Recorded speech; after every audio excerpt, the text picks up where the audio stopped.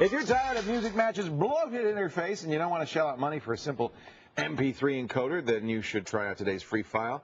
We've been recommending it for at least 2 years now. 3 years. 3 years, maybe. CDex. CDex. It's the all-in-one CD Ripper MP3 encoder. It does a great job. It does a great job. And as you can see, I popped in the CD right here. So because it's an audio CD, it just shows up there like that. Yeah, and if you want, you can go to CDDB and then pull up the name and the album. CDDB is the online database it's funny, people think, oh, there's some magic number on the CD that it looks like. That's not how CDDB works. It's actually, from what I understand, it picks up the first few seconds of the track on the album. Oh, it does? That's why when you pull it up, there's people can list different things and they give you an option. But I thought it was adding up the times and saying, well, there's only a few albums that have 15 tracks of this length.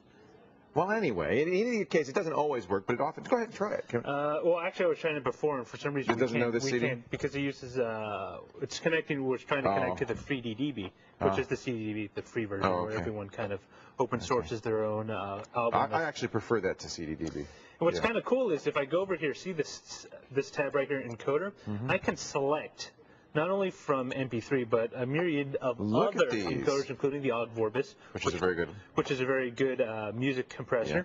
Yeah. And if I want, I can actually select the bit rate, so I don't have to leave it at 128, which is the average bit rate most people have. It's kind of low, though. We like it a little higher. Generally, I keep it at 320, but most people, for anything of decent quality, leave it at 160. 160 to 192 to me is sufficient. And then once you're ready to go, you just merely need to select the tracks that you want to encode and select the button that extracts CDs to compressed audio file. And it rips it and actually have it right. It's absolutely free. Here on the desktop. There they are. There's the MP3s. Look at Very simple to do, and it outputs it straight into a folder of your choosing.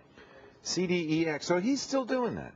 He's still doing it. And it's actually a very good application. I still use it on occasion. I use Exact Audio Copy more just because I often want to do a mix CD. Right. And I want to get the best possible wave extraction. Now it's on SourceForge, which means he's gone open source with it, which is great. I think that's wonderful. Albert Farber, was that his name? That's great. So, and A. Faber, that's it. Albert Faber.